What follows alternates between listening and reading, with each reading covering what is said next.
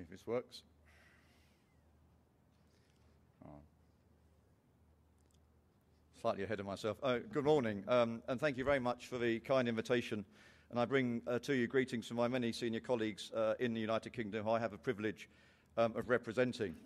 I also apologise for not being here last year. You kindly invited me last year, but due to commitments with our police federation, our police union, I was unable to attend and had to cancel at short notice. But in a way, I think that's worked to my advantage because policing has changed massively in England over the last 1 year. And you'll notice I've slightly changed what I'm going to talk about, but that was really to reflect what happened yesterday. And I have some opportunities, I think, to say some different things because the colleagues already covered many of the issues we're facing in England. They are absolutely transferable to here. My actual role since leaving Northern Ireland on the 1st of September 2009, after 7 years as Chief, and being elected as the President of the Association of Chief Police Officers, it's a strange role. It is not operational. It's an elected position, and my task is to represent the views of the leadership of the service with government, and to advise government on policing issues and to develop national policies in what is a very devolved model of policing. And devolved policing was again touched on as a key strength yesterday.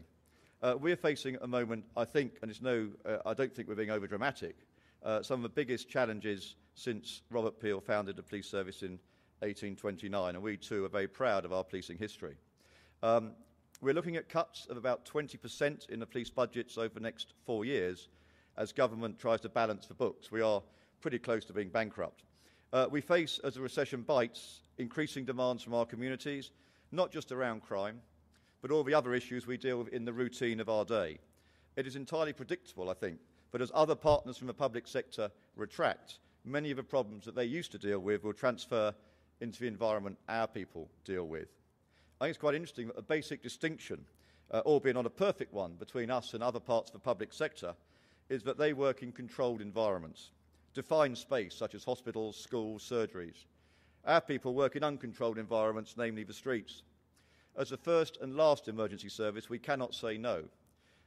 Indeed, we expect some of our most junior staff, I think this is a unique feature of a British policing model, and likewise across the world, in fact. We expect some of our most junior staff to make split-second decisions with little information, with no information, with conflicting information, or sometimes even deliberately misleading information.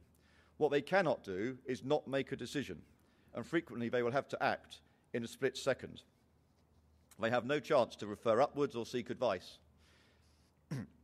The hindsight brigade, and of course what they do, and the consequences of that decision may well have local, national, or indeed international implications and impact on confidence in policing. The hindsight brigade, which we certainly have, it's alive and well.